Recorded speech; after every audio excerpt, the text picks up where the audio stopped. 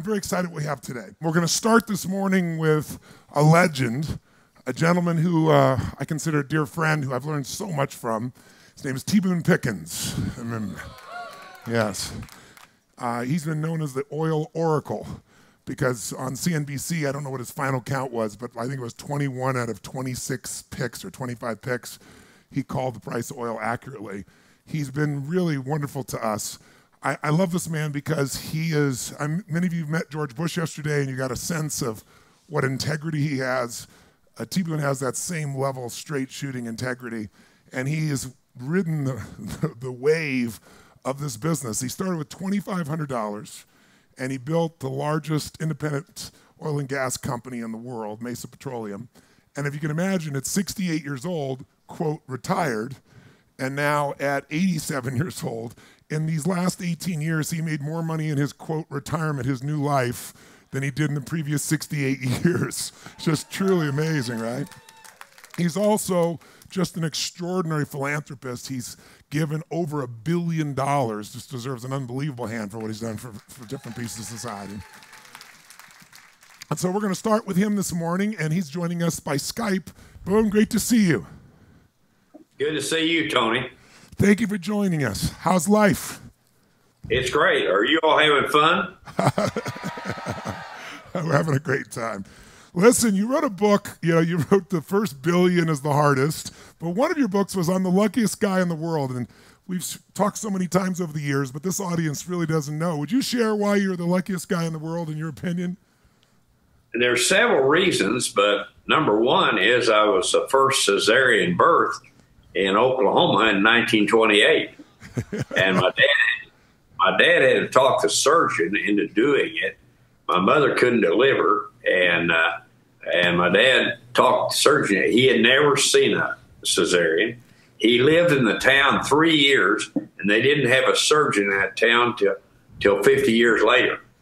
So wouldn't you say it's pretty lucky to hit a 3-year window like that? He literally, if I remember you telling me, he literally was looking at the manual, I guess, and doing the surgery on your mom, right? And your dad was told you might lose his wife. He told my dad, he said, you may have the biggest decision of your life to decide who survives. And my dad said, no, said, you're not but an inch from that baby. And he said, you can deliver. He said, well, I've got 2 pictures and a page and a half to go on. My dad said, you could do it. And by golly, he did it. Let's have a hand for that. That's awesome. That's awesome. I've been lucky other times too in life.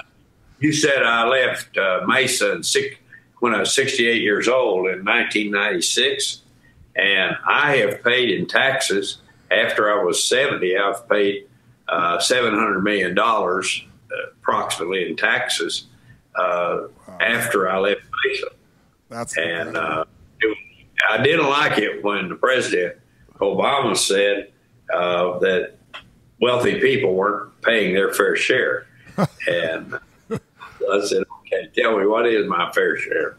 So, well, yeah, almost $750 million in taxes after 68. That's pretty amazing. That shows your productivity.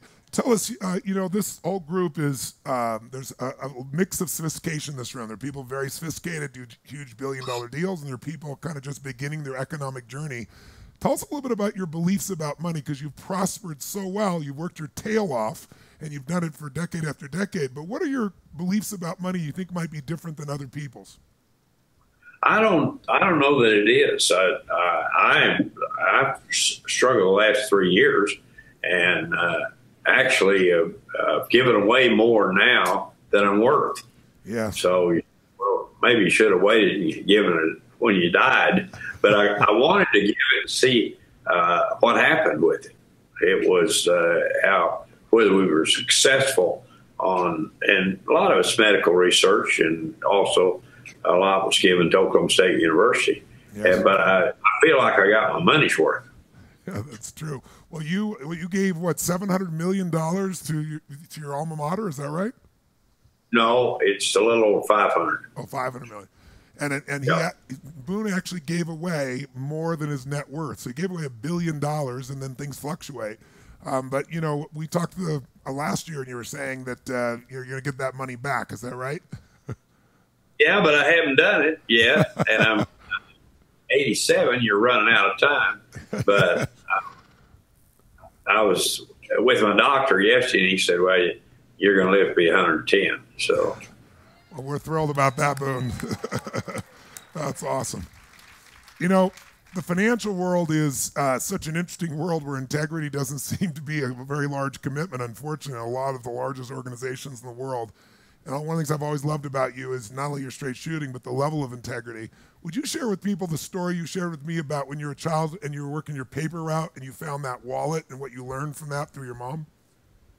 It was my grandmother. Oh, it was your grandmother. It was my grandmother. Yes, I had a paper route, and I was 12 years old, and it was the first paper route I had. It was 28 papers, and I made net a penny a day per paper, so I was making 28 cents a day.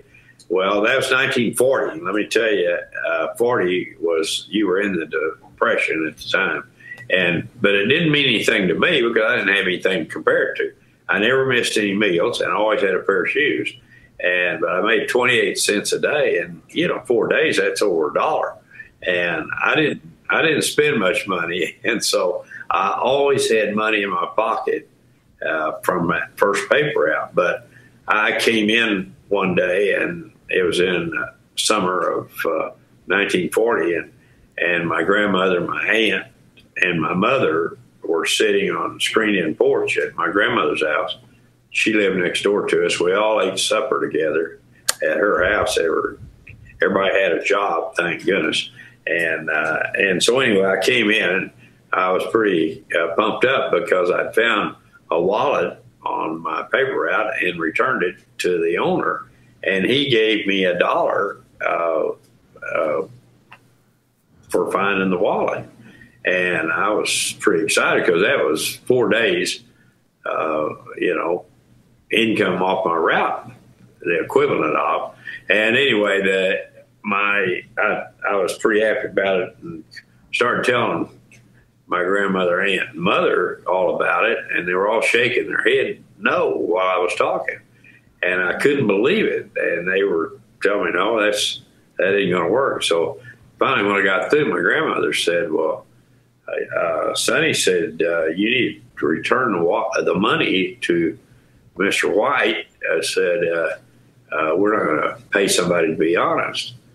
I said, no, he wants me to have it. So I went to pitch again to him, and she said, no, go back over there. And so I got on my bike, went back, gave him the $1, and he said, no, I wanted you to have it. And I said, I know, but my grandmother said we're not going to be paid to be honest. And so now it started to rain, and I was, half a mile from home, and I started back. And when I got to Burgess Street, it was a drainage ditch for the small town I was in. Well, it was about armpit deep. And so I pushed my bicycle across, and I got home, and I looked like a drowned rat, but I wanted to because I wanted my mother, grandmother, aunt to feel sorry for me. So I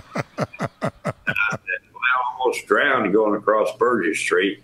And my grandmother, she didn't cut any slack. And she said, well, if you'd have gone when I told you to, said you'd been back before it rained. So that's about how far you got with those three women. They didn't. When they made up their mind, they meant it. That's beautiful. Tell me something. You started your company with $2,500. How did you build Mesa Petroleum into the largest independent oil and gas firm in the world? Well, you say in the world, it was there weren't any independent oil companies around the world. They were mostly all in the United States, and that was in a period that I had a lot of good things happen. I made an acquisition of a company, Houston production company, which had 3 trillion cubic feet of gas, and it was I had some real breaks at that time, and it worked out that way. Mesa later had tough going, We made that acquisition in 1969, and then we merged with a company, Parker Parsley, in 1996 when I was 68 years old. And that company now is Pioneer Natural Resources, wow. And which is a big oil company. Right. Tell me, you look at the world today, you care so much about this country, and you created the Pickens plan. I remember years ago when we first started spending a little time with you, you'd spent $100 million to help promote alternative forms of fuel to help us get off the dependency on the Middle East. At that time, I don't know, it was 10 trillion. I don't know what the number was. Tell me how you feel today about how things have changed because of technology and the amount of natural gas and oil that we have available that now seems to supersede what they even see in Saudi Arabia. Where are we today versus then? And where are you in your version of the Pickens plan and looking at alternative energy or promoting it?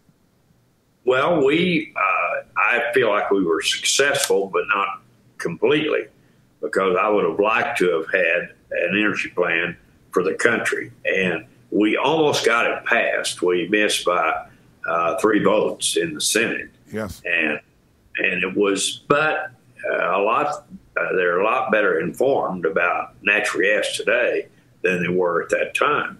So I feel like again, we didn't get exactly what we wanted, but we made real progress. But the United States has natural gas, which is, 80 times cleaner than oil. And we have natural gas for over 100 years. And so all that happened after I was working on the Pickens plan. I didn't cause it to happen, but it was kind of coincident with the plan I was trying to sell to Congress. Yes. But it's, America today, I mean, we were, like you say, we were really spending a lot of money on foreign oil. We were importing, at that time, from the Mideast, about 7 million barrels. Today, we import from the Mideast a little over 1 million barrels. So that's amazing. It is amazing. And our production in the United States, oil production, had declined from 1970, 10 million barrels a day. We had declined to 4 million. Then, due to horizontal drilling and fracking, we brought production back up to 9.7 million a day. Wow. And that was a huge difference. We still were the biggest user of oil in the world. We're using 20 million barrels a day, and we're importing a little over half of it. But the biggest part of our imports come from Canada and some from Mexico. So those are neighboring countries, much better than bringing it from the Mideast. For sure. What a difference. You once said to me, you said that you were made to make money and to generously share it. Where did that belief come from? I don't know. I like to make money, and I like to give it away. And I've MD Anderson Hospital, the #1 cancer hospital in the world. I've been my gift there was $50 million. Yes. And Southwestern Medical here in Dallas, I gave $50 million to that. Those are both institutions of the University of Texas. And I didn't go to the University of Texas. In fact, I tried out in 1947 for a basketball scholarship. Can you believe that? 5'9" and white. You don't see many of those guys playing basketball. And but I tried out at the University of Texas, and then I did go to Texas A&M on a basketball scholarship in 47. I transferred to Oklahoma State the next year. But I struggled to make it in college basketball. But but University of Texas institutions, they have MD Anderson Hospital and Southwestern Medical. So those are UT institutions. If you were back in your early 20s and you were getting in the energy business, where would you put your focus? Where would you put your investment? Where would you put your energy? Am I 20 years old in 2016? Yep. Or taking me back when I was 20 years old? That would be. No, 2016. In the world we're in today, if somebody was 20 years old and they were going to put their focus or energy on building in the energy business or investing in energy business, where would you guide them? Where would you coach them to focus? Well, I spoke over to SMU the other day, and this was, well, really, it was 2 years ago. But I was speaking to junior, senior level geologists and petroleum engineers. And I said, you students have picked the right place to focus is the energy business, and you'll do well. If I was over there today, would I say the same thing? I think that's kind of the question. When talking to, students over there were 22 years old, and would I say you have made the right choice? I would. I'd say you made the right choice, but bear in mind, since 1980, 5 times the price of oil has been cut in half. Wow. So this isn't something that I have, it's not my first rodeo. I mean, I've seen this before, and oil price will come back, and you will have demand will continue to go up. Is what's going to happen. You're going to use fossil fuels for the next 50 to 100 years. Wow. And I'll probably be wrong on that statement, but I won't be around for you to say to me, you're wrong about this. But we're going to, when you're using 95 million barrels a day for the world, and 70% of that's going to transportation fuel, then you're going to be using gasoline, diesel, natural gas, and you'll use a battery. And somebody said the other day, well, hydrogen.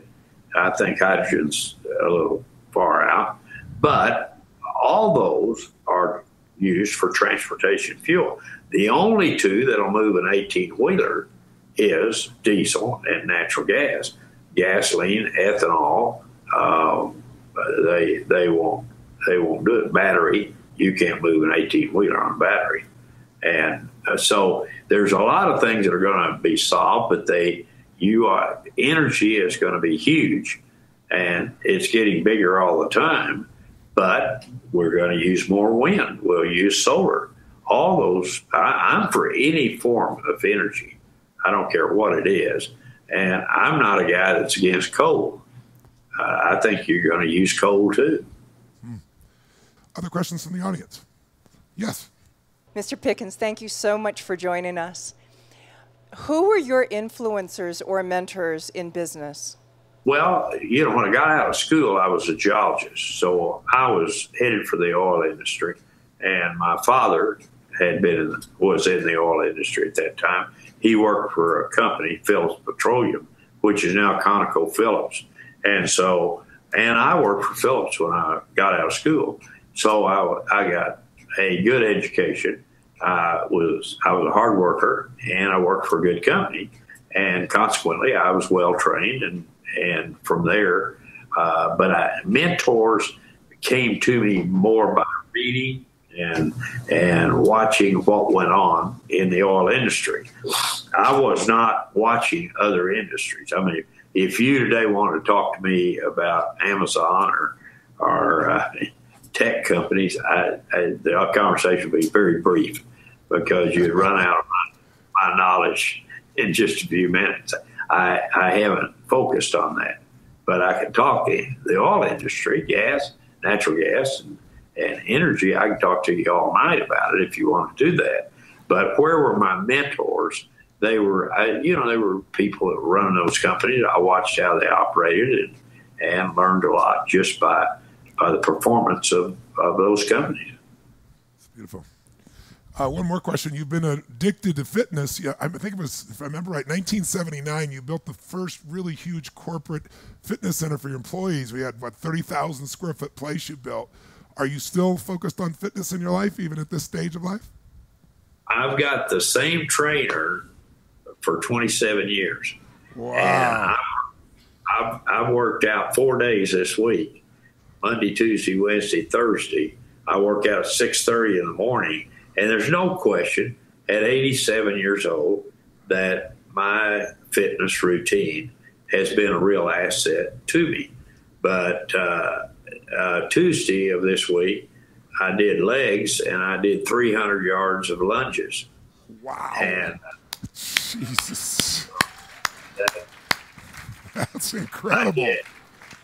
I did it in 3 sets of 100 yards each time.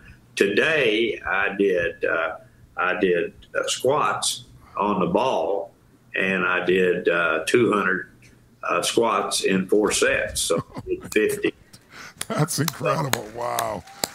I don't have any soreness in my legs. My legs get tired, but no soreness. And I did the treadmill every morning at I'm now do 12 degrees and speed 3.7.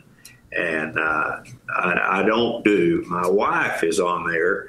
She gets on at 5:30 in the morning. I get on at 6:30. She goes 1 hour, 4 miles at 10 degrees. Wow. So she works out hard. I do too. But I know this. So I said, well, you're a fitness buff. No, I'm not either. I don't want to get old and feel bad. And I had to bury one of my friends 2 weeks ago. And so I want to hang around as long as I can. This is all too much fun to check out if you don't have to. Boone, you are a national treasure. We are grateful for you. You're such an example. You're such a humble man for all that you've contributed to society. And I just want to personally thank you. And I'm going to, last year, I think I told you I was donating 100 million meals. We did 102 million meals. I'm going to do it again this year, and we're going to donate 1 million meals in your name tomorrow. So thank you for your time again. I love you dearly, dear friend. Big hand for Boone Pickens. Yeah, thank you, Tony.